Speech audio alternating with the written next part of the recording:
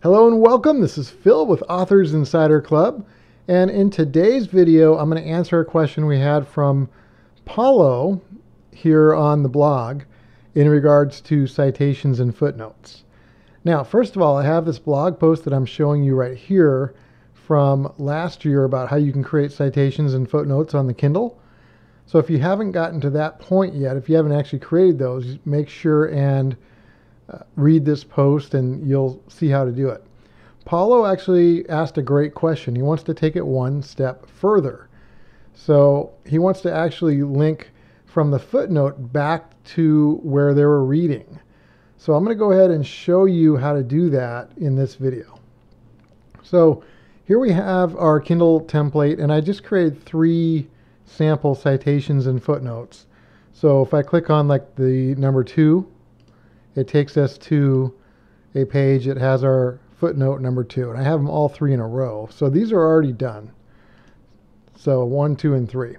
So this is how it normally works. If somebody clicks on citation, and it'll take them directly to the footnote. And that's what I've showed you how to do in that previous blog post. Now, what I'm going to do is show you how to take them back to where they were reading before. So for example, let's just do this with one. Let's do this with footnote number 2, okay?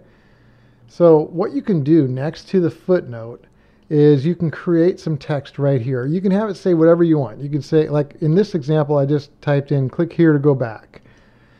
You could just have it say something like back or return to where you were reading. Whatever. You can have it say whatever you want. You could have it be really wordy or just have one word. It's totally up to you.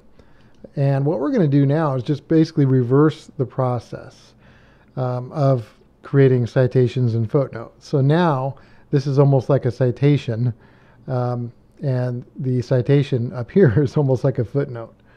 So what we need to do, we're going to do that with just this one example for the number 2. So now what we need to do is right here at the footnote number 2 at the start of it, I'm just going to put my mouse there and click Insert, Bookmark. Now we need to name this, and we could call it anything we wanted. The only important thing is you just want to remember what you called it, because you're going to have to type this in the next step. So I'm just going to say something like return to, because it's citation and footnote number 2. So I'll just type in return to and click add.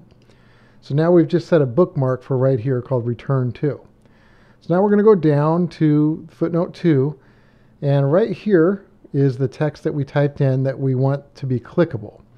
So I'm just going to click insert and then hyperlink, and then we're going to type where it says anchor right here. We're going to type in exactly what we named that bookmark, which was return to, and click OK. So now let me start at the front here.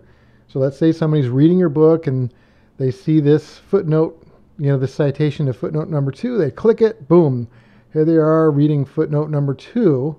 And now they see, oh, I can return to where I was reading. And now when they click on that, boom, it takes them right back up to where they were reading. So that is how you can have people return back to where they were reading after clicking on these citations and footnotes.